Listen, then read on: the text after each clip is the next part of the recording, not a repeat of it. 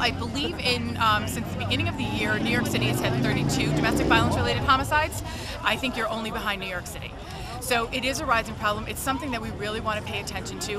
One death is one death too many, and just to say that, well, it's only 6, but the collateral damage from 6 deaths in a short period of time is really significant, including the police officer who was killed.